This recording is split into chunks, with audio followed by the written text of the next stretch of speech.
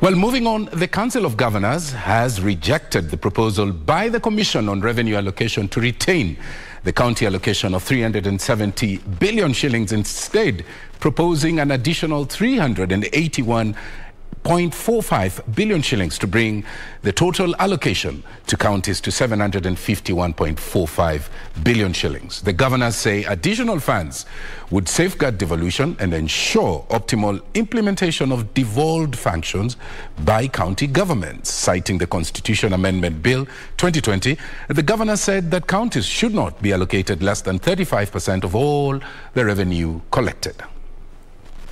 We reject in totality the proposal by CRA that recommends a non-increment of the county equitable share, which is 370 billion.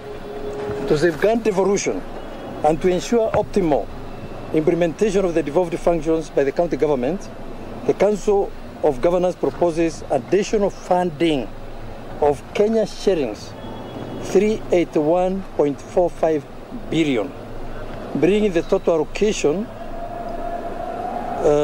to counties to Kenya shillings 751.45 billion.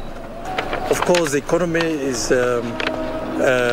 having a tough time, but the economy is now recovering. Mind you, we are talking about 2022-2023 financial year, which commences in July next year. Already we can see very good signs of recovery even in the tourism industry. Things are improving, and we are very hopeful that the economy will have taken off.